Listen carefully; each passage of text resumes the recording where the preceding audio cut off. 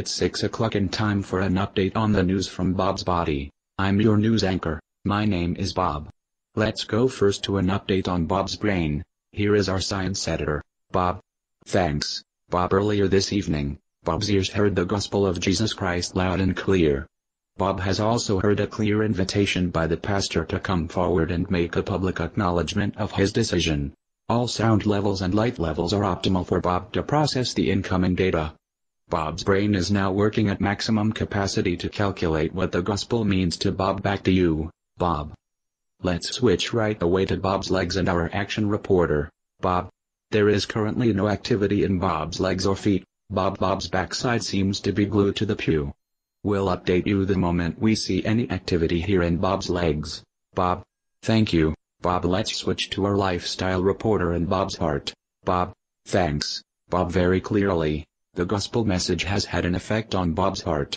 Surface measurements of Bob's heart show that deep down inside of Bob's heart, he knows that Jesus is God incarnate, and that he should change his lifestyle to include the creator of the universe.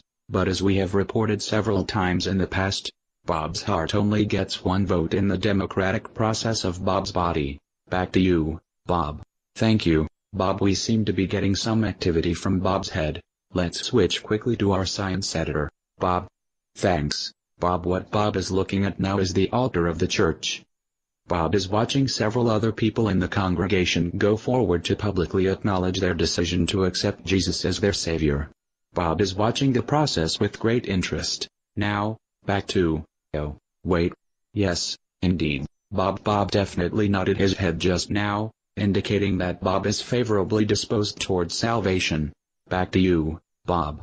Thanks, Bob. Let's see if there is any other motor activity in Bob's body, as we check in with our action reporter and Bob's legs. Bob, if there has been a decision to make any kind of commitment, it is not evident down here in Bob's legs. I'm at a loss to explain why all systems in Bob's body are go for salvation, but Bob is still sitting on the launch pad. Back to you, Bob. Well, Bob seems to be at odds with himself. He seems to be favorably disposed towards salvation, but he's not doing anything about it. Let's get an update from Bob's heart and our lifestyle editor, Bob. Thanks, Bob. Amazing as it sounds, Bob's heart, which was the first part of his body to encourage Bob's conversion, is now the source of his hesitation. Bob's new lifestyle, though it would include eternal life, would also carry a rather weighty downside. Bob now has to admit that his present lifestyle is somehow lacking before he can accept the new life in Christ. Back to you, Bob. Thank you, Bob. Let's switch to Bob's brain and our science editor, Bob. Thanks, Bob. Ladies and gentlemen, we have a real cliffhanger going here. Bob's eyes and ears have just received messages from the pastor of the front of the church that time is running out for this altar call. Bob's brain is working at near overload at this point. He seems to be doing an unusually large number of calculations for a decision that has only two answers, yes or no. Back to you, Bob. Thank you, Bob. We switched you immediately back to Bob's heart for a news flash.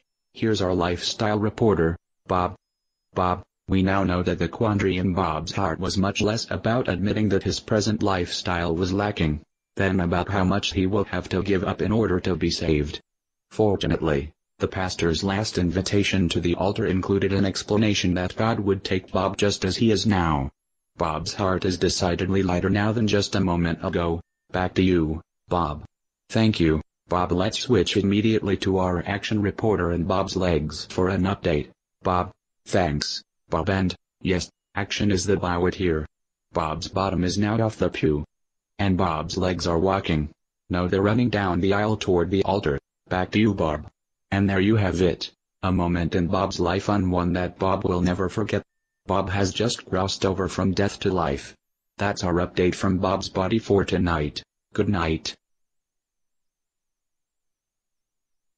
Based on a play by Bob Snook, Conditions for Use. Do not sell any part of this script, even if you rewrite it. Pay no royalties, even if you make money from the performance.